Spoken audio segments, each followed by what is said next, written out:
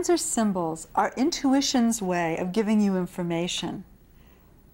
We often think of a sign as something that, comes out from the heavens and transforms our life. It's not. A sign can be, when you think of what's wrong with Harry and you scratch your head, well, maybe Harry has a headache.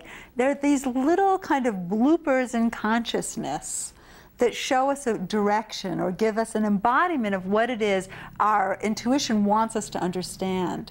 One of the quickest ways, for example, in going into situations that you need to transform yourself a little to deal with, is to allow yourself to just pop into consciousness somebody you know who embodies that quality perfectly. So let's say you're going into a meeting with a company that you know nothing about, and you just say to yourself, who do I need to be right now to make this go fine? Let's say your intuition gives you a picture of your cousin Jerry, the bossiest, most brash, crass person you know. Your intuition is telling you, hey, you have to highlight that kind of aggressiveness to be able to win over that meeting. Now, of course, if you walk into the meeting and everyone's on their best tea manners, you know that you maybe had a little intuition blooper.